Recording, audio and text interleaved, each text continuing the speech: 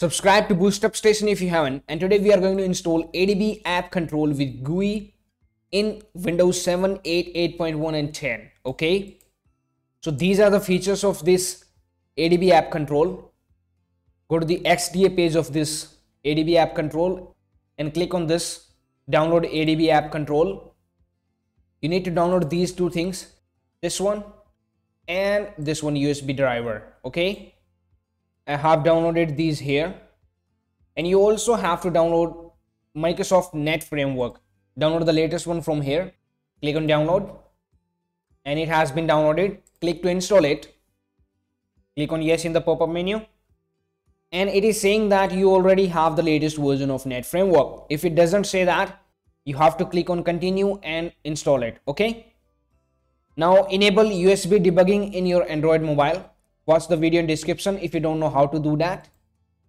And install the ADB drivers from here. Right click and click on extract all. Right here itself, click on extract, and here's the folder. Right click on it and click on run as administrator. Click on yes in the pop-up menu and click on install driver. And now just click on install and make sure your device is connected to the PC before running this ADB drivers. And you can see it is saying ADB driver successfully installed. Click on OK and close it. Now after installing the drivers, close it, and we have downloaded this zip archive. Okay, this ADB App Control. Extract it from here. Right click, extract all, click on extract, and here it is. Now you just have to launch this app from here.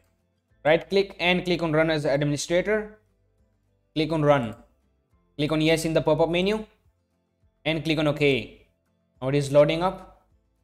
Now click on OK from here. And now you can see that it is asking us for the USB debugging. Click on always allow and click on allow. It is loading and you can see. Now click on OK from here to install the app. AC Breeze, it is installing it. Now you have to click on allow. Click on OK. Now just wait for it, and here we are. It has successfully loaded all the applications with the correct icons and names. So let us uninstall some apps from here. Go to the user apps, and I want to uninstall YouTube Music. This is the system app, okay, and this Google Meet. So I'll be uninstalling these two apps. Click on select from here and click on uninstall.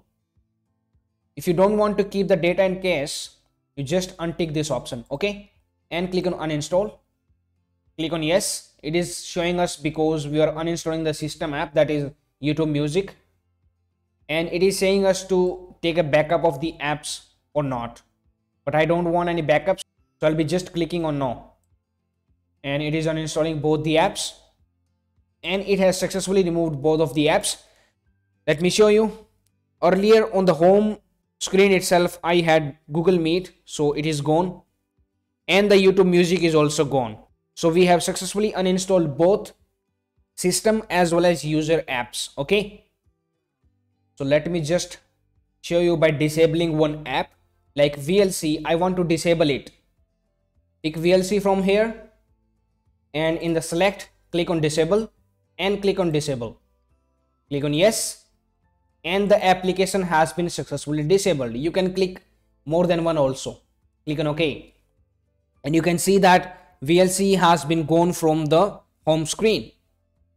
And if you want to enable the app again, you have to go to the disabled app option from here, clicking on the app which you want to enable. From here select enable and clicking on enable will enable it up again. Now you can see, if you scroll down, here is our VLC. Earlier it was not after disabling it. You can also manage the permissions of particular apps. I go to the user apps, right click on this app, click on set permissions, and you can see you have a lot of permissions here. You can just enable any of you want, and clicking on set permissions will set them. So it is saying that all permissions have been successfully set. Click on OK. Let's save the applications list so that we can share with other users which applications are running in our mobile. I just want to share my user apps, so I'm just going to select all and click on save preset and click on save from here, and all the app names which are installed here are stored in this location. It is right here. Let me show you. In the app control folder, you can see this presets folder. Click on it, and here is the file where all of the apps have been listed. Double click to open it up, and here these are, right? Close it, click on OK from here. Now if you want to upload files to the device, to the Android mobile from the PC, just click on upload files from here and select the file which you want to upload. I want to upload this XDM setup file. Click on open from here and click on yes. Now it is uploading the file and it has been successfully added to the download folder. Okay, click on OK. Let me show you by opening the download folder. It is right here in the download folder. Here you can see XDM setup, this file. So we have successfully transferred the file from laptop or PC to the Android mobile. Now if you want to install one or many apps at once into the Android mobile from the computer, or you want to install split APKs like .apks, .xapk and zip files, then you have to copy all of the apps into this folder right here. It shows install. Okay, in this folder you have to copy all of the apps. So here are the apps. I am having 2 of them. I'll be just copying them here. And for the split APKs, you have to extract them into a folder right here. Separate folder for one split APK file. So for that you need to download 7-zip. Download it. Choose the operating system which you have, 32-bit or 64-bit. Mine is 64. Launch it. After it has downloaded, click on yes in the pop-up menu. Click on install and close. It has got successfully installed. Now you have this split APK file, XAPK. Right click on it, click on 7-zip and click on extract to this folder. Okay, same you have to do for all of the other split APK files. Right click on it, 7-zip and click on extract to that particular folder, and you have to just delete the file from here after extracting it. So now we have these 2 apps and we are going to install them at once. Go to the ADB App Control and go to this option last, install, and you can see that we have these 2 apps. Okay, just select these, whichever you want. You can select all, and you can also drag and drop the apps into this ADB App Control to install them. Now just click on install, and now it is installing both of the apps, the split APK as well as this single APK file. And you can see in the mobile, Tasker has been installed. Click on OK. This Udemy split APK is not installing. Maybe there is problem in something, but in the install they are saying that it should work. You have to paste the contents of the split APK into a folder. So there is the problem in the software itself somewhere. Don't worry, they will fix it. So let's move on to download the apps from the device to the computer, the APK files. Okay, want the user apps, you can go for the system apps also if you want the system apps to be downloaded, but I just want user apps. Like if I want these 2 to 3 apps, click whichever you want. If you want all, you can click all and select from here save and click on save.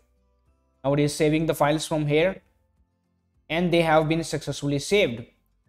Now go to this ADB folder, and in the downloads you can see that we have these 2 apps .apk files, and here we have this split APK. The Airtel was a split APK file, so it has been extracted into a folder. And now if you want to take screenshots or write logcats, logs, you just go to the console from here and click on take screenshot. The screenshot has been successfully taken. Go to the folder ADB App Control, and in the screenshots you should find it. It cannot take screenshot.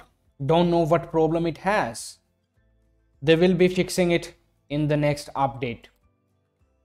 You can also execute the ADB commands from this console menu here, like ADB devices. You can see which device is connected, and here it is our device listed.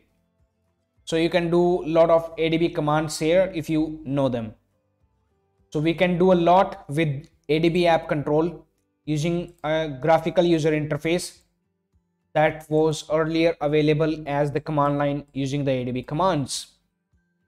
And you also don't need any root access for these. So please subscribe to BoostUpStation, and that's it for now. Thank you for watching. Now it's time to discover more. Simply click on the screen to subscribe to our channel and watch another video to discover more.